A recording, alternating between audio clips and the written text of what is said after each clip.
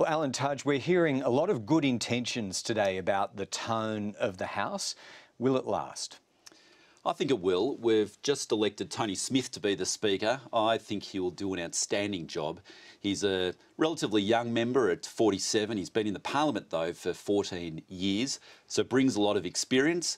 I think he's respected on both sides, and I think he will bring a good discipline and a good tone to the Parliament. Well, just talking about Tony Smith, he's been knocking around in one job or another, in student politics, as an advisor or as an MP, in politics for 27 years now.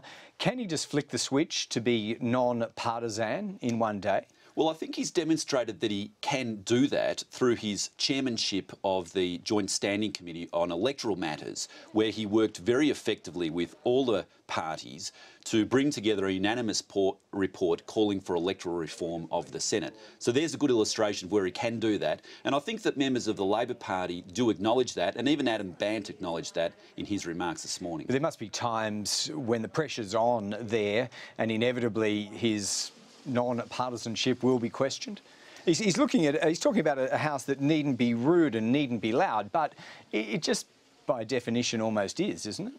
It doesn't have to be, and that was his message this morning. Yes, it will always be robust, and it should be a robust chamber, because this is the ultimate chamber for the clash of ideas and of ideals. But it doesn't always have to be as loud and as rude as what Tony Smith was saying, and that's what his ambition is for the remainder of this term. Now, how did he arrive at this position not to be in the party room from today onwards? Was that something he informed you all about this morning, or was it something that was collectively decided by the party room? Oh no, he had decided that himself when he put his name forward a week ago to his colleagues to say that he might be standing.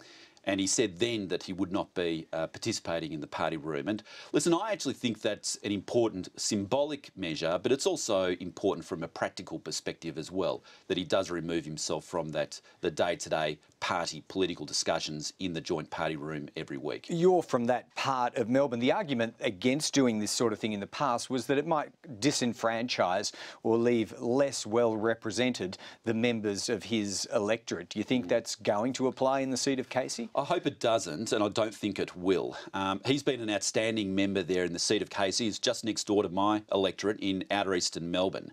He's been there since 2001, and during that role, he's also held quite senior portfolio positions as well, which do take you away from your electorate for some time. I find that myself in my parliamentary secretary role. And I think this will be similar. He'll be able to do the balance between the two. He will absolutely still be a very effective local member. That's what he's known for, that's what he's good at, and he'll continue to do that. All right, well, you're touching there on the issue of travel and entitlements. Parliament may want to set a higher tone today, and yet it's still got that scandal rattling around in the background. Do you have your own view about what should stay and what should go in this review process? Things like family travel, for instance. Do you have a broad definition of what you think it should look like? Listen, I have some of my own views, Greg, and I'll put my own views forward through the review process. But sometimes there's some grey areas which we do need to take a bit of time to sort out. Family travel is one of those. We've got a number of people at the moment, for example, men and women, who have got young babies with them. Now, inevitably, they'll want to travel from time to time when we are up in Canberra or further afield. And so we don't want to knock out that altogether, because otherwise there could be a concern about being a family-friendly environment, given that we do have to spend half of our time here in Canberra. Party work, particularly party fundraisers, can they be justified in the future? Well, this will be under review through the Root and Branch Entitlements Review, which the Prime Minister has set up. Again, in some instances, I think it can be justified, but I can also see the countervailing argument. We are, at the end of the day, we have multiple roles as members of Parliament. One of those roles is being a member of a political party, and I think that does need to be taken into account when this review is being undertaken. And as it is being undertaken, do you think there's a degree of bipartisanship? Some people are calling it a truce or a ceasefire. Is that something that you're observing has been negotiated, or have people just fallen into that pattern given all the scandal of the last few weeks? I don't know whether there's been any discussions or not. What I do know is that the Prime Minister has set up a committee to look at the entitlements issue, which consists of a former member of both the Liberal Party and the Labor Party, respected members in each case. We do want to get a bipartisan agreement on the entitlements review. All right, now when Parliament gets back to regular duties tomorrow, the government enters this session, according to the polls, slipping further back. At what point does panic set in and say that a trend is emerging and you've been unable to shift it?